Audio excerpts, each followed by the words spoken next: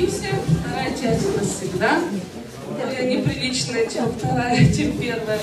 Давайте, моя тема все-таки, но все-таки благодаря Лиле я хочу еще раз повторить по пунктикам, быстренько перечислить пошаговую методику, а потом уже я расскажу, что, зачем и почему. Значит, смотрите, навыки основные. Сейчас пока запишем, какие навыки, что за навыки. Да, это список знакомых. Да, знакомых. Второй навык – это звонок. Моя сегодняшняя задача не раскрыть их каждый. Это опять-таки, как сказали, на стартовых школах. Моя задача обозначить пункты, чтобы вы их записали, потом подошли к спонсорам или на школах и сказали, расскажи мне каждый пункт.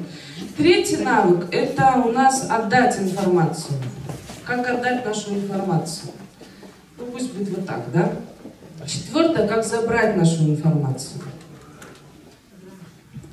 Пятое – это как рассказать концепцию здоровья. Шестое – как рассказать концепцию бизнеса и так далее. То есть это вот такие вот у нас основные навыки. Правда? Какой должен быть у нас вообще смысл этой всей пошаговой методики? Не могу не записать это. А вот самыми большими буквами отобрать. Нам нужно с вами отобрать людей, с которыми нам с вами будет интересно. И вот этот ваш настрой, когда вы прорабатываете эти навыки, он должен быть вот именно такой. В принципе, если вообще кратко, если вы хотите, вот не 6 пунктов, а 2, хотите не 6, а 2, это получается звонок, и это получается встреча. Ну пусть вот эту вот концепцию здоровья и концепцию бизнеса мы объединим во встречу. Вот еще проще стало, да? 6 превратили в 2. Звонок и встреча. Это самые прикольные навыки, которые можно отработать, и они делаются очень легко. Значит, смотрите, как отобрать, как вообще настроиться на то, что не все согласятся и так далее. Я звонок делаю, допустим, очень легко. Один текст, что, в глаза, да? Вот, один текст скажу, который я вот по телефону, допустим, звонок делаю, я звоню и говорю: здравствуйте, ваш телефон нашла в интернете, и у вас есть сейчас пару минут, да. Меня зовут Татьяна, я предприниматель, развиваю бизнес в нашем городе, мне сейчас нужны помощники или партнеры. Вас сейчас интересует, вы сейчас открыты к новым предложениям, у вас есть сейчас какая-то возможность дополнительного дохода, или у вас и так все хорошо. Я вот эту фразу специально повторяю, потому что у меня настрой, пусть лучше человек мне скажет, что у него все хорошо. Побыстрее отберутся. Вот я всегда представляю перед собой колоду карт. Колода карт, сколько карт в колоде? 54, да? Сколько там тузов? 4, да? Вот мне нужно в день назначить 4 встречи. То есть, соответственно, мне нужно за этот день, ну, к примеру, да, если прям я такая супер работоспособная, там, аж 500 выпила, там, диазинчика, все, 54 звонка и все не сделаю. Мне нужно всего 4 встречи назначить. Поэтому я не уговариваю, у меня просто отобрать, просто тупо отработать статистику. Хоть с этим текстом, что я вам сказала, да? То есть я звоню, мне говорят: нет, у меня все хорошо. Я говорю: отлично. Единственное, конечно, я вопрос задаю: а что вы знаете о коралловой воде? Ну, я не могу о ней рассказать. Вот. Если говорят, что ничего, я говорю: куда вам подвести информацию? То есть, либо подвести, либо куда вам скинуть. Со всеми дружусь по телефону, дружусь в Одноклассниках, ВКонтакте, тут же добавляю, говорю: я вам вроде 12 минут уже выслала, на страничке зайдете, посмотрите. Все, то есть, и у меня 54 звонка сделаю, ну, 4 звонка на следующий день, 4 встречи есть. Настрой такой, отобрать, легко должно быть вам. Вот. Еще, значит, зачем мы это делаем? Вот эти навыки, их на самом деле нужно стремиться как можно быстрее довести до автоматизма.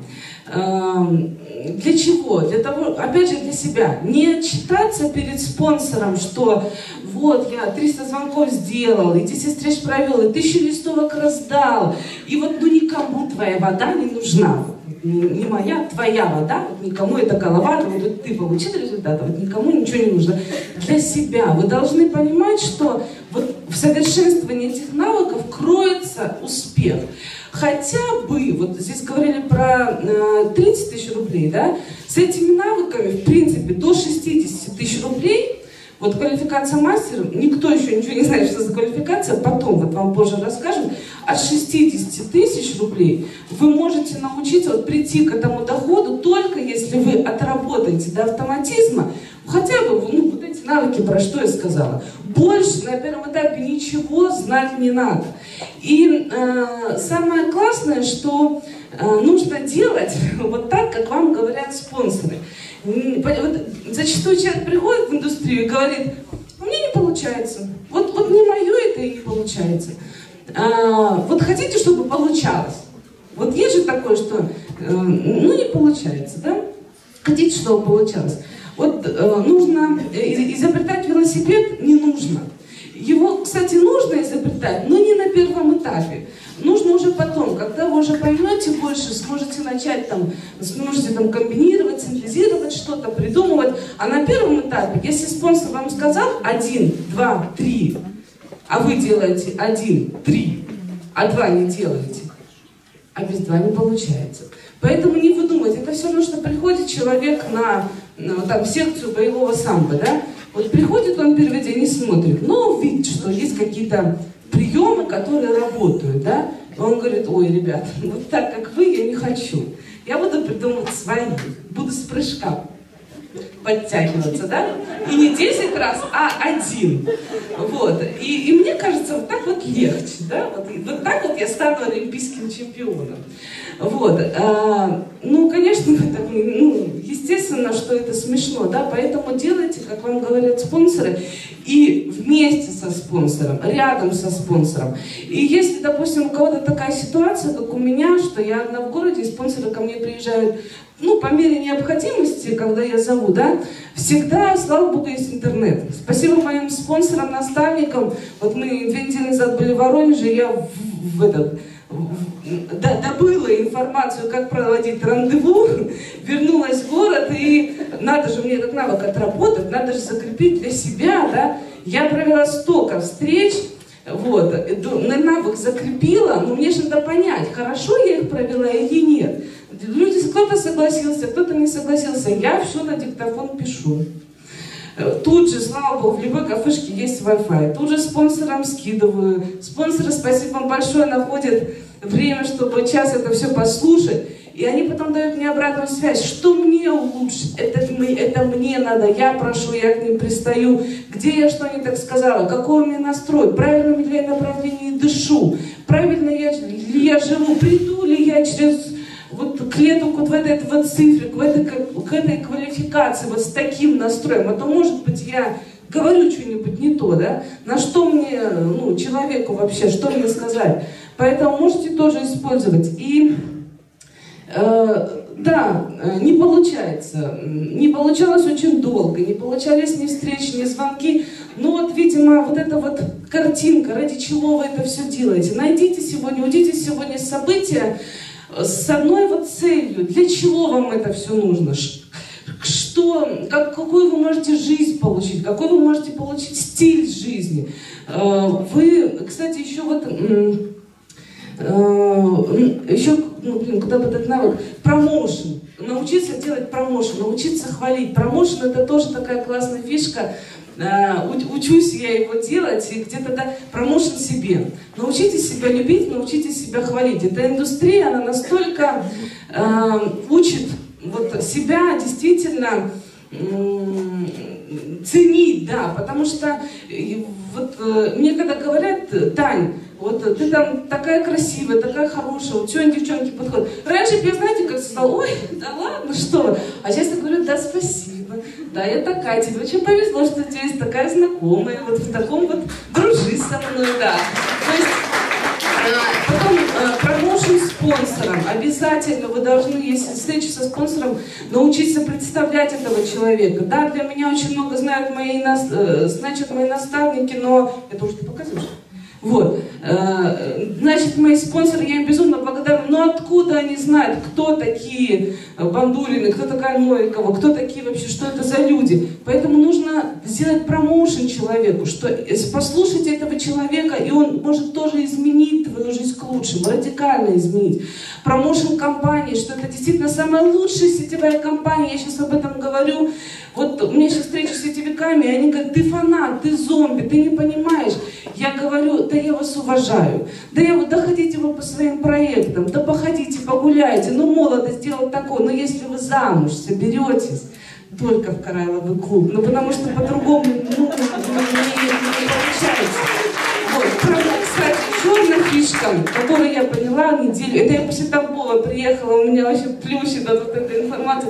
Еще одна фишка, которую я научилась, это делать промоушен человеку, который приходит. Вы знаете, я понимаю, что людей очень мало хвалят по жизни. Вот настолько, даже вот в семейной жизни, да, сначала вот, а потом даже муж с женой друг друга не похвалят, только начинают. Ты вкусно не приготовила, там, ты не убрала, там, на носки покатала эти колобки, да, все это настолько вот начинается, никто никого не хвалит. И я сейчас вот начинаю встречаться с одноклассниками, с однокрупниками. Вот мой стиль жизни настолько изменился, и деньжат в кошельке прибавилось, и за границей, и так далее. Я смотрю, что никто даже наполовину так не живет. И я говорю, Наташка, ну ты же девка-то не бестолковая, ну у тебя же такие мозги, ну мы же с тобой-то в техникуме все везде первые, по олимпиадам. Ну что ты в этом вот старом осколе на вот эти вот 15 тысяч, ну посмотри, какие, ну что тебя ждет. Но я знаю, что вот для таких, как ты, я не всем это предлагаю, я предлагаю только тем, у кого есть мозги. Человек понимает, что кто-то в него в этой жизни верит, понимаете, но это же большого стоит. Вот. Что еще? Промоушен научиться. И еще, куда опять поместить навык ездить на события. Не знаю, меня, я это все понимаю. Раньше ездила до автоматизма, ничего не понимала, сейчас понимаю, что меня делают только события.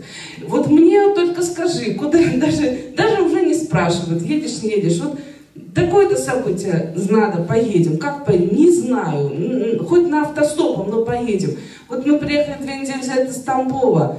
Бешеная энергетика, вот ощущение счастья. Сейчас мы в Воронеже. В январе у нас уже проплачена Москва. Уже зарегистрировались на Египет. Цена, не цена, боже, да деньги заработаем. Тут заработать-то за месяц все это можно. Какая разница, какая цена, работать нужно.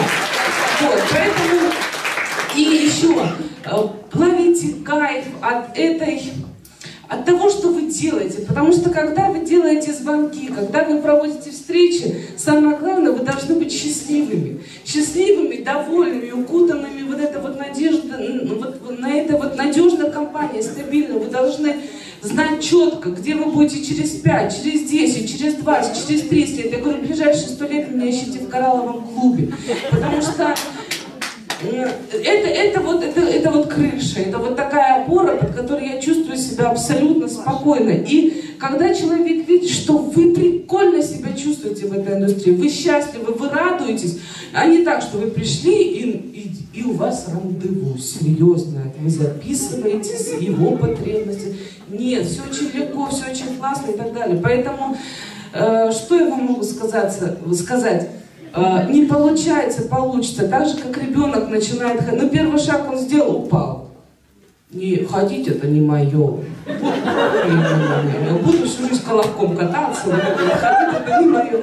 Да получится. Раз, два, три в месяц, без спонсора, со спонсором. Сколько? Столько, сколько нужно.